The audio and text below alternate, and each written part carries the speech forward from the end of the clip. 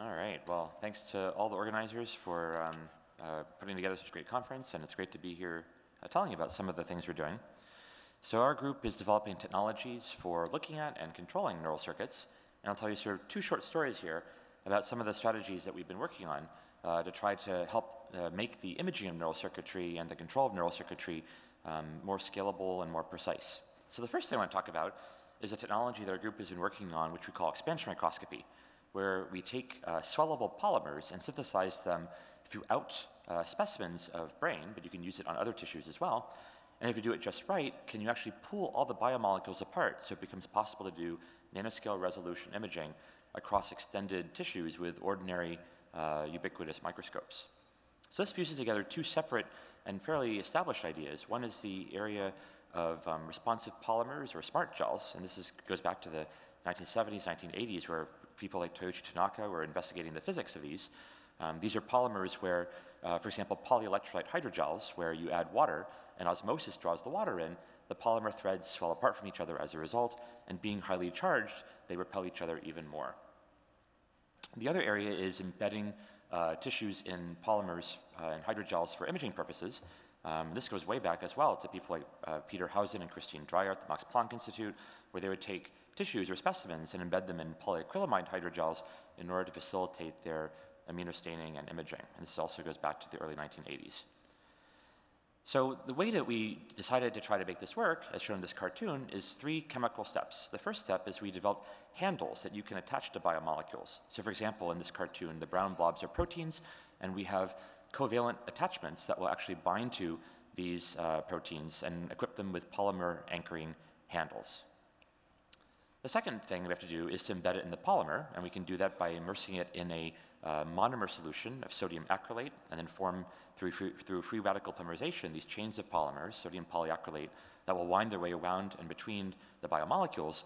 And when these growing polymer chains encounter the handles, they will become covalently attached to them.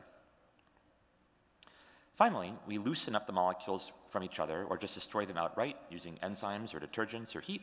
And then when we add water, we get the osmotic swelling and polyelectrolyte charge repulsion that was characterized many decades ago, but now the biomolecules will come along for the ride.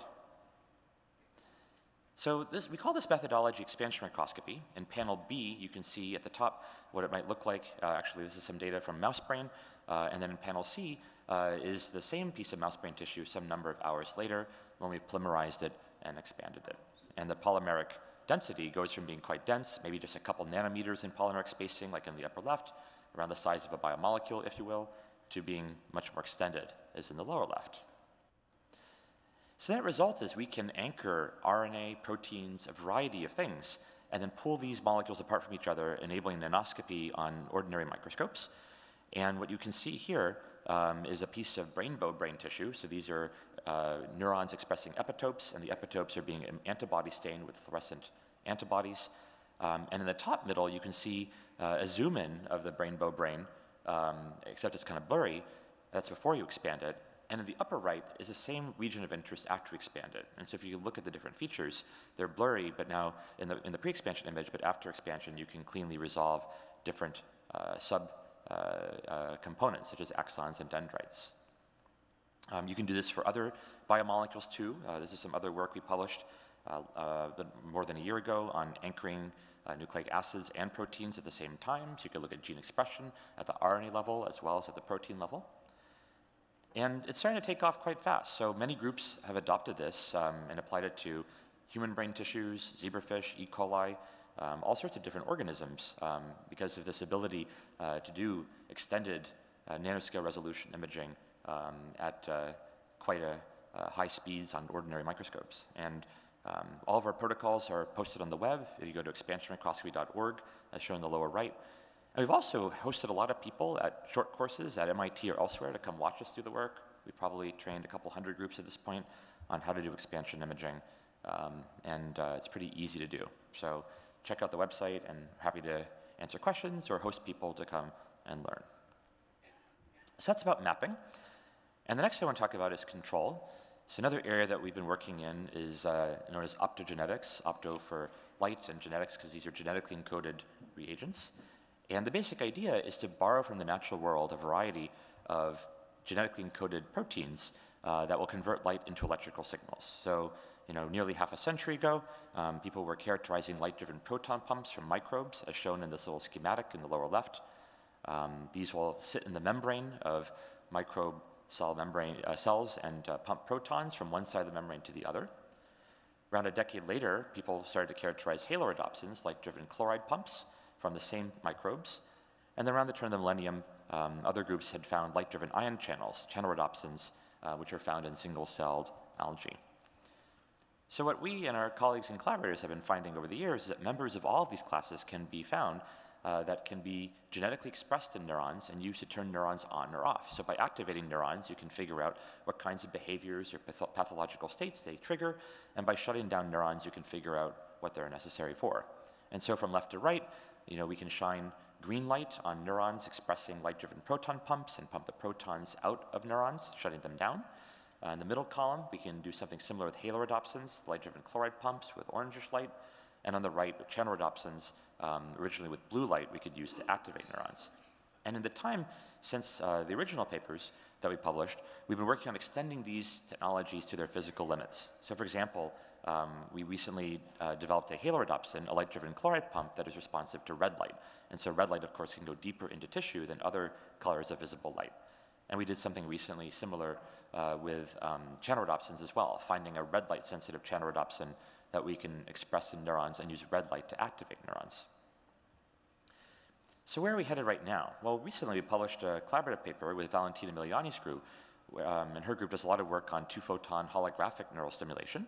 So use a femtosecond pulse laser to deliver brief pulses of infrared light, bounce them off of a spatial light modulator, which will then sculpt the light into a holographic projection pattern, not unlike the one that you see at the bottom here. So you can aim light into a complex 3D pattern and thereby activate different cells independently, which is great because up till now, most of the papers doing optogenetic control have done sort of population optogenetics, turning on or off a whole set of cells.